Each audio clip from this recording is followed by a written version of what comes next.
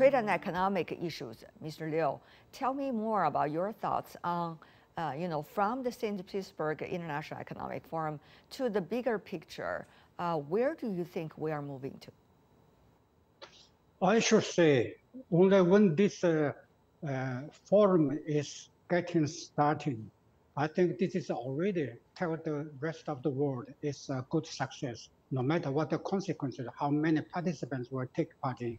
Because the purpose and the aim of this forum is only to strengthen the economic ties.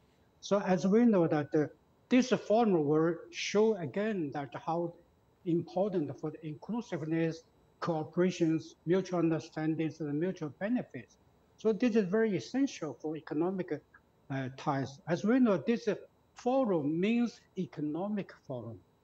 We should not be putting this forum weaponized or politicalized. Even they have some geopolitical tension, but we still need cooperation to recover the world economy. It will be working in a completely different situation because for the past, say, 20 years, this forum was sort of open window to the West, mostly Europe, because since dissolution of the Soviet Union, Russia was developing, let's say, according to reforms and opening up, which was Western-oriented way of development.